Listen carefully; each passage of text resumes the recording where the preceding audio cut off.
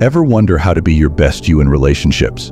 Deep down, we all want to be genuinely liked, cared about, and appreciated by those around us, right? But how do we achieve this? How do we become genuinely valued? Not merely for what are largely superficial traits or accomplishments, but sunlight which illuminates the core of us. Treat every relationship as an adventure in which you are the pioneer of your own soul. You want to uncover the hidden treasures within your soul and share them with others. To do this, you need to map a path leading to understanding, connection, and ultimately love. Today, I will guide you in discovering your true value in a relationship based on 9 ancient Stoic philosophical lessons. Pay attention, because these aren't just empty pieces of advice you often hear. It's concentrated on giving you more resources to live in ways that had never crossed your mind. Prepare to go on a journey of unraveling the secrets about how you put together love life and relationships based on mutual respect and inner power. Now, let's get started. Lesson 1: Understanding your true worth. So, how does Stoicism relate to understanding your value in relationships? Stoics believed in focusing on what we have power over. And guess what? Your self-value is entirely within your control. Don't be directed by the likes you receive on social media, or if someone is giving attention, it has to do with how celebrate yourself. Picture this: imagine you're a gemstone. Not everyone recognizes the worth of a rare gem, right? Some might walk past without realizing its significance, but that doesn't diminish the gem's value. It remains precious, rare, and one of a kind.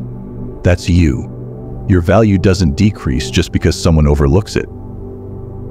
Let's be honest, we have all fallen and been told no, we are not good enough in this world where everyone is winning.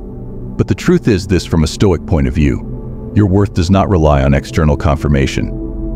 It's connected to how you conduct yourself, your principles, your deeds. Are you compassionate? Are you truthful? Are you living in accordance with your values?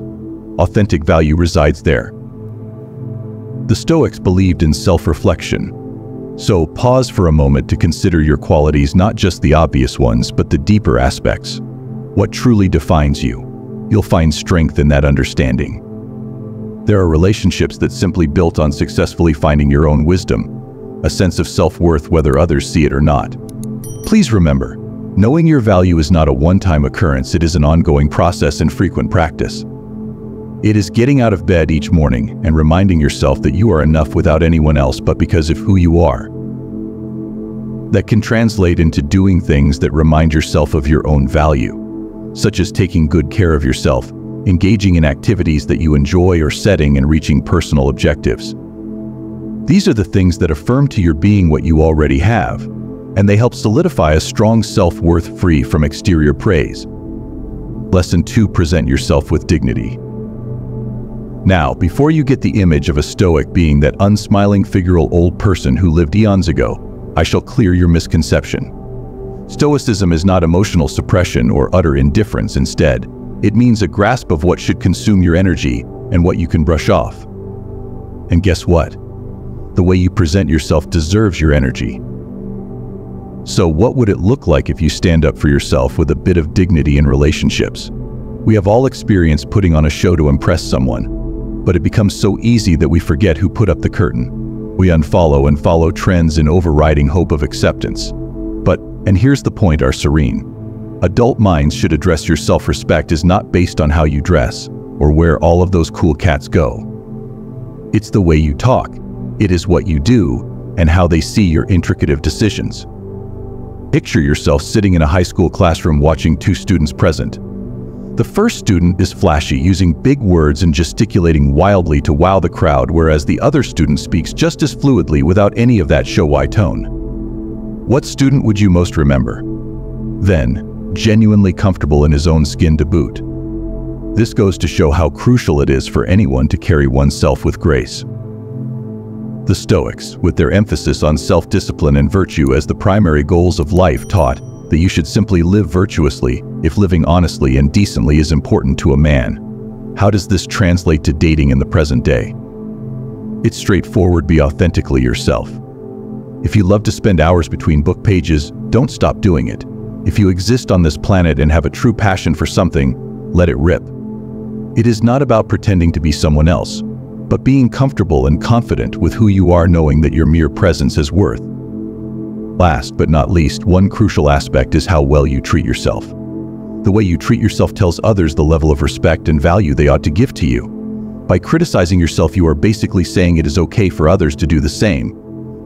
But that is what you are when you respect yourself, whether or not others decide to agree with it, such as by putting your time, energy, and emotional well-being on the back burner while making a passive plea for good treatment. Just think of it like this: the wise words spoken by the Stoic philosopher Epictetus, "It's not what happens to you, but how you react. It is not all about your perspective or what you say, but it has to do with the way you respond and emote in general different given scenarios." Are you reacting with desperation or dignity? Do you feel that it would be dishonest to follow a well-trodden path just so not stick out? Or are your pride and integrity wide-reaching enough for all nature? This doesn't require perfection. We're all human with our flaws and awkward times. What matters is how you deal with those moments. Do the stresses make you come apart at your seams, or does it cause you to come together and learn more of who God made, receive kisses from heaven? Let us pause for a moment. How can we begin to show ourselves more dignity? It could involve setting clear boundaries or refusing things that don't match our values. It might also mean treating ourselves with more compassion and respect. When you view yourself as worthy of respect, others will begin to see it too. Lesson 3: the art of nonverbal communication. It might sound old-fashioned, or even, dare I say this, harsh to hear at first. But just hang on a second. So it's not about being hard to talk to. It is totally about we respect us and knowing that we are so worth. And what? I ask you, good sir or Madam Stoic. Stoicism teaches us how to control ourselves and stay strong, but not in a strict or boring way. It's about understanding what really matters and not giving it away too easily. In a world where we want things right away and keep scrolling endlessly, Stoicism feels like a breath of fresh air. Let's think about it. In relationships in any form, we tend to want to be close and generally feel almost a pressure or an urge at least. If I like you this much, I might as well give my world, but Stoics would suggest taking a step back. Why? Because when something is always available, it loses its specialness. It's just how humans are. If you're always there whenever someone needs you, always saying yes to everything, where's the excitement, the mystery, the anticipation? Let's talk about how to set boundaries gracefully, the Stoic way. Firstly, it starts with your appearance. Dressing stylishly yet modestly isn't just about looks, it sends a message. It communicates, I respect myself. You're not concealing yourself, but you're also not revealing everything up front. It's about finding equilibrium, expressing that there's more to you than what you see. Another crucial aspect is managing your time and focus. In a hyper-connected world, being discerning about who receives your time is a meaningful choice. It's not about playing games, it's about affirming my time is precious, and I prioritize it thoughtfully. When you're with someone, be fully present and engaged. However, when you're not, it's okay to be unavailable, dedicating your energy to your own life, interests, and personal development. Stoicism also emphasizes emotional self-mastery. It doesn't advocate being cold or disconnected. Instead, it encourages maintaining a balanced perspective. This means not allowing minor things to deeply affect you. It's about preserving inner peace and composure. You don't freely give your emotional energy to everyone, it's something that should be earned, much like how you selectively allocate your time and attention. I'm not implying that you should become unfeeling or distant like a Stoic statue. We are all human, and genuine connections are essential for a fulfilling life. However, there's something special about taking things at a steady pace, about forming connections that aren't solely based on immediate gratification. It's about creating meaningful relationships that have depth and endurance, something that goes beyond instant access and quick fixes. It's important to note that setting limits isn't about playing tricks or controlling situations. It's about respecting yourself and staying true to your principles. This is about being true to you and holding stockings of self-respect, showing yourself that you actually honor and demand respect, not only by words but more importantly actions. So here's to being a bit more selective, composed, and stoic in our relationship approach. It's about striking a balance between openness and discernment, between sharing and reserving a bit. And believe me, it greatly influences how others see and treat you. Cheers to valuing ourselves and embracing a touch of stoicism in today's dating scene. Lesson 4: be ready to walk away. It is easier said than done. But in relationships, sometimes we have to know when it's time to walk away, and that's okay. We get connected, grasping the hope that things will work out. Love would subjugate. But the Stoics offer a different perspective. They remind us to stand up for our value, and they inform us when it is time to leave. Time obeys the wasted talent no more than it does a dead relationship. Think of yourself as an artist painting a masterpiece. Each brushstroke, each color adds to the masterpiece. But sometimes you make a mistake. You cannot keep smoothing paint over it hoping that the bump will go away. Sometimes you just have to let go and start over. All of this can be applied to relationships. It is not your job to prove someone how valuable you are. If they do not see it, then let them be. You deserve someone who appreciates you without the constant reminders. Recall something, or someone you held on to even after realizing it was not the correct thing for you. Why did you stay? Was it fear of being alone? Was it hope that things would change? The Stoics tell us that real strength is in being willing to walk away, or letting go of things that do not contribute to our own well-being. Another Stoic philosopher, Seneca, said, "It is not that we have a short time to live, but don't waste our lives." Activation means, in terms of relationships, this equates to not spending your time on people whom do not appreciate anything in you. It means you care enough about your soul to walk away from things that don't serve it. Walking away is not about commitment phobia or free will. It has nothing to do with walking in and out of people's lives. You're putting your self-worth and well-being first. It is knowing that you are worthy of love and respect, and if they cannot give it to you, do not be ashamed of letting them go. Picture a garden. Sure, you sow seeds and nurture them so that they grow. You can tend it all you want, however. There are times when a plant will simply never grow, and so sometimes the kindest thing for yourself to do is remove the problem. For relationships, this is about releasing the wrong ones to make space for the right people. Realizing it on time that going away from a toxic relationship is not weakness but strength. It is a statement of self-worth. This is about having boundaries enough to say, no, this doesn't serve me. It is better to move on and find that one exceptional person who will make you happy than be stuck in a lame duck relationship. Consider this: if they don't know your value, then fuck them. You deserve to be treasured by someone who appreciates your magnificence. In fact, often the very path to this person is by letting go. Marcus Aurelius, the Stoic philosopher and Roman emperor, advised, "If it is not right, do not do it. If it is true, wrong, say." In relationships, it means being true to yourself. If it feels off, doesn't support your values and self-worth, walk away. This isn't about not wanting to feel the pain or hardship. It's simply putting you first. Leaving a toxic relationship is like you are dropping some heavy baggage. You feel light, you feel unattached, and then in turn free to move ahead.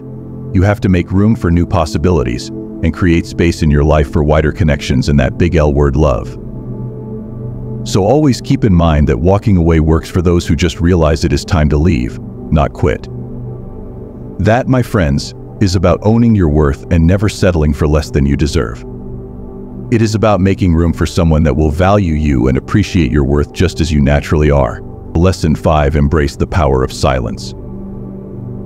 In our noisy, fast-paced world, we all too often lose sight of another force, the power of silence. But the Stoics understood its profound impact. They thought that silence is not a feeling upon which there are no sounds, but the status of inner peace and strength. But it is in this silence that we seek clarity, wisdom, and a greater self-knowledge of our inner soul. Because quietness makes it possible for us to listen not just of others, but also our own inner whisper.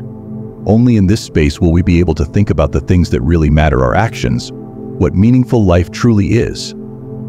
And in doing so, we make space to listen into what it is that our heart and soul really wants. Consider a time when, at the very least for just one moment in your life, you found yourself completely quiet, perfectly present. How did it feel? Did you notice things you hadn't before? Did you feel a deeper connection with yourself and those around you? This is the power of silence. Silence is a power in relationships. It allows us to hear our partner better, to hear their needs and desires. They are moments where we can connect at the deepest level. To become silent could also be a sign of respect, respecting ourselves as well as our partner. We show that we are not afraid to stand still, be with the now, and go all in across everything present in this moment. Epictetus was right. We have 2 ears and 1 mouth for a reason. This is the wisdom of reminding us all to listen more. Relationships should not revolve only around talking. We must go a step further to listen and understand one another. Furthermore, silence helps us to control our emotions. If we pause before answering, we feel emotions and things can mature in our minds so that the answers spring more thoughtful than directly reactionary. Now we are only able to draw in nothingness and conquer all conflicts with a sane state of mind. The Stoics believed that a wise man always finds the right answer within himself. One does not find it amidst the noise and chaos of the world, but nestled within quiet moments of reflection. Silence allows for this wisdom to find its way. That we're able to see things more clearly, understand our intrinsic worth, and connect with others on deeper level. Before we continue on from this moment, I want you to smell your breath and touch the power of stillness. Give yourself permission to just be quiet, listen and contemplate. Because in that silence you will discover strength, as well as grace and peace, a more profound type of belonging to yourself. That silence is where you will finally see your worth and the importance of deep relationship. Lesson 6. Practice compassion and kindness. Kindness and compassion in relationships. Wisdom from the Stoics. It is understanding it that everyone we meet have their own battles. Through compassion we find space for understanding and connection. That we hold the other person in regard when approaching our relationships, and I think there is truth. It's about showing up and supporting, validating them even when things are shitty. Not in a way so that we take disrespect or mistreatment, but as to treat the other person with understanding and empathy. Ask yourself, whenever you wish to find fault with someone, what fault of mine most nearly resembles the one I am about to censure? Marcus Aurelius. This humble reminder of our shared humanity steers us towards fraternity and charity. In relationships, compassion involves patience and understanding. That is to listen, support, and care unconditionally for the people we love. Just a safe space where both people grow and flourish. Recall a time when somebody was nice to you. How did it make you feel? Did it strengthen your bond with that person? The magic of compassion in relationships. Kindness is the engine around which we lay the track of trust and mutual respect that all relationships need. When we exhibit compassion, it not only uplifts others but makes our own lives richer as well. Yes, it is a circle of positivity and goodwill. Please know that when you give an uplift, a kind word, or just listen to someone today, all goes towards creating a better understanding world of love. Forgiveness. In addition to love, compassion would have us forgive. We are all human, no one is perfect, and we all fall down sometimes. Forgiving someone removes all the pain and anger from our hearts. We don't forgive or excuse cruelty, we just let go and release it to move forward unburdened. The Stoics, for instance, focused on controlling the controllable and submitting to what they could not control. Isness also applies to relationships, understanding that you cannot control how others act or feel, but in return the only thing you can actually change is yourself. The more we choose compassion and kindness, the better our relationships will be with ourselves as well. More compassion practice. Less metaphors in the morning. Instead, with each interaction that we have, let it be one of kindness and understanding, which downplays the positive ripple effect. This is why, by practicing this just a bit more often ourselves, we not only strengthen our relationships, but also create a more caring and supportive world. Lesson 7. Embrace impermanence. Stoicism, at its core, accepting impermanence. All in life is temporary and change happens to be the sole constant. So if we understand this, then embrace and love the now with all what you have. Impermanence as a reminder to cherish the time we spend with our loved ones in relationships. It acts as a reminder to enjoy the small things, be present, and share love in all of its forms. When we accept that it is temporary, the natural response of appreciation and awe can finally arise in our relation to all things.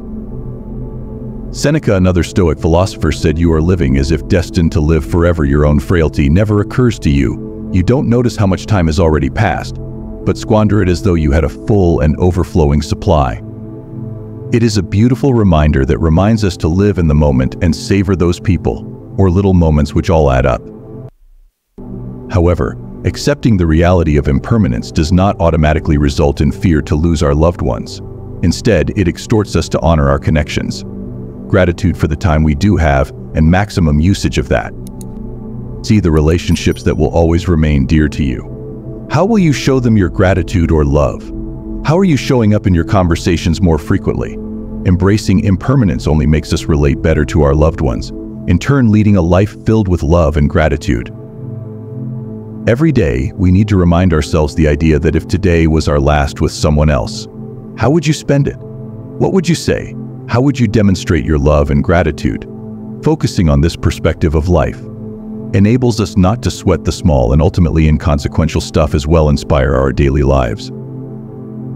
Accepting nothing is expected to last forever provides a poignant reminder, not only to let go of the past, but also for us not concern ourselves too greatly about what might happen in future. It grounds us in the now where love and fulfillment exist. If we accept that everything changes, then peace and contentment can be found here. So let's take the experience of death tonight and honor that this shit is fleeting. Soak in who we are, the people around us, and our experiences. We consequently enables a more valued relationship with ourselves, our families, and brings love, gratitude, and purpose to life. Lesson 8: Live with integrity. Integrity goes a long way in Stoicism. It is living true to the values we purport ourselves as having even in more difficult times. Integrity in relationships is about being honest, dependable, and true to ourselves. Integrity is what helps makes our relationships strong, built on trust and respect. So it just boils down to showing up as us with all our authentic selves and getting the same in return from who we chose to partner. And doing what we say actually means humbling ourselves by owning and honoring our behaviors. Marcus Aurelius: if it is not right, do not do. If it is not true, do agree. It is a principle that informs our interactions and decisions. It serves as a bracelet to assist us in truth, integrity, and honor. Integrity in relationships is about being transparent towards what we really feel, need, or want, and upholding those boundaries. It is the open, respectful communication that has proven effective even when it was hard. That we stand for our principles and do not bend to the popular values of others. Living with integrity also means being reliable. It is doing what we say, maintaining our word, and being reliable with those who care about us. It is about just showing up and being there, fully in the moment for what will follow next, holding oneself accountable. Recall a specific incident when your partner displayed integrity in the relationship. How did it make you feel? Did it strengthen your trust and respect for that person? This is the power of integrity. It undergirds lasting, meaningful relationships. Think of it like this: when we practice integrity, in turn our relationships and lives also benefit positively. This is contagious and we cause others to act the same, creating a community of honesty, respect, and trust. Practicing integrity adds to the well-being of our relationships as well, helping create a world that is more honest and reliable. Then let us be integrity-driven souls. Come on, honest and trustful to our principles. This is how we create true connections with others through trust, respect, and being authentic. Lesson 9: Practice gratitude. Practicing gratitude and acknowledging those who help keep us employed can improve our relationships and quality of life. The Stoics knew gratitude was key to a well-lived life. The point of it all is to, at least sometimes, remind myself that there are at least little but still important ways in which I am often happy. Those should be highlights. What practicing gratitude does is turn our focus from everything we do not have to what actually exists. It makes us grateful for those in our lives and the time we are able to have with them. Gratefulness nurtures the behavior of appreciating all the relationships that we have and thanking every soul at our end. So did Epictetus when he proclaimed, "He is a wise man who does not grieve for the things which he is not, but rejoices for those which he had." This wisdom teaches us to see the good sides of our lives and relationships. Gratitude in relationships means we show our partner that they are valued. You have to notice the little things and praise them for their work, helpfulness, quietness, or any other quality you admire in that person. Gratitude helps to maintain positivity and supportiveness in relationships. Recall a time during which someone thanked you. How did it make you feel? Did it strengthen your bond with that person? This is the power of gratitude. It enhances our connections and creates a foundation of love and appreciation.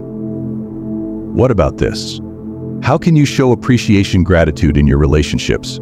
Simple things like thank you, showing gratitude, or verbalizing positives about your relationship. When we appreciate, a wave of appreciation and love is created.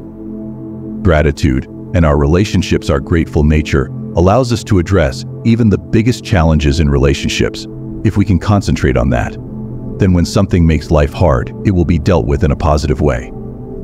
It serves as a reminder of what is positive in our relationships and urges us to cultivate and cherish our bonds. Well, then we should turn gratitude into a daily job. Let us appreciate the people we know and accentuate our connection to them. This is how we build our lifelong love and appreciation for positivity. Conclusion: embrace Stoic principles for meaningful relationships. Stoicism teaches it offers significant advice to build healthy relationships. If we are able to learn that value, present ourselves with dignity, use silence when spoken words fail us, empathize, and be compassionate towards our loved ones, accept the impermanence of life itself by sharing this moment in time together, instead of thinking about what will happen later on. Reflect upon the question, what do I want my reputation amongst family members? Live a truthful way at work, act with integrity through saving moments for thankfulness. The same applies with relationships. Stoicism isn't about being emotionless or detached. It is also about deriving inner strength, wisdom, and balance in our relations measurably too. It is about self-worth and the way we value another, stemming from a place of dignity, not need. Well then, it is time we take these Stoic ideals and use them in our love lives. Long live love, meaningful connections, and true inner power. In this way, we not only improve our relationships but build a satisfying and balanced life. We must always remember that the path to purposeful relationships is an ongoing experience. It takes introspection, training, and developing to become your best you. However, the teachings of Stoicism can also point us in how we should travel down these paths with grace, strength, and love. Thank you for joining us on this enlightening journey where timeless wisdom intersects with our everyday lives. Let's keep discovering and evolving together. For more insights, I encourage you to watch one of the videos recommended on the screen. Until we meet again, the most important journey is the inward one. Keep in touch. Please comment and share, subscribe to the channel for more. Your engagement helps us grow and continue to provide valuable insights. See you next time.